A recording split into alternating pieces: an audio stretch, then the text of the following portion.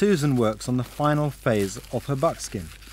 Dry rotten spruce is crumbled, ready for smoking the skin to give it its characteristic nicotine colour.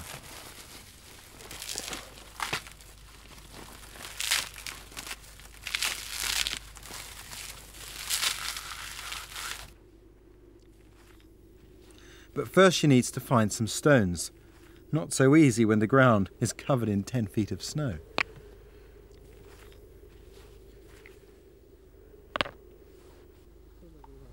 The stones are heated in the stove, then transferred to a bucket containing the dried, shredded wood, over which the skin is hung.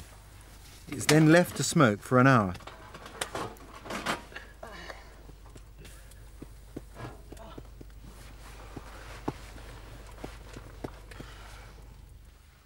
Smoke tanning produces a very strong, breathable hide and is ideal for outer garments such as moccasins, boots and gloves.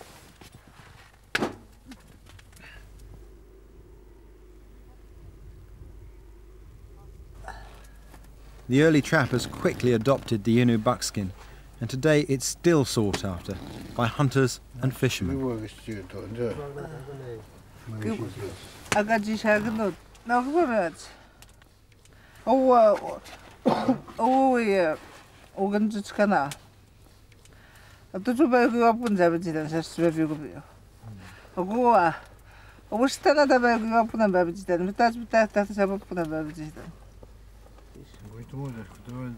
Night and the outside temperature drops dramatically.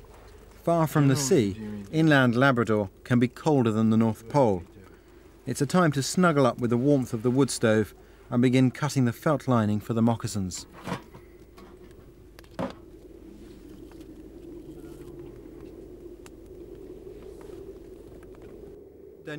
I asked Danielle if the old-timers are still teaching the young how to make traditional clothing. Il apprend beaucoup. Il apprend aussi à des jeunes faire les pantoufles, tout, les mitaines, puis les raquettes, le caribou, tanner les caribous, tout.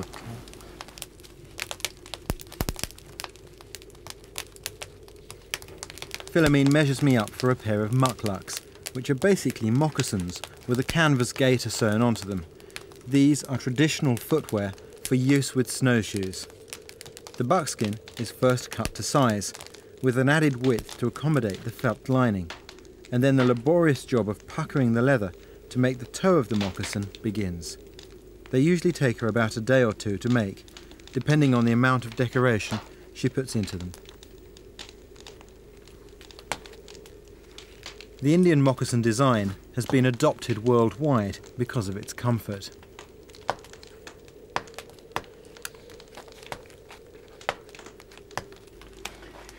When you look at a muckluck, it seems incredible that anything so flimsy could keep you warm, but there are some good reasons why it does.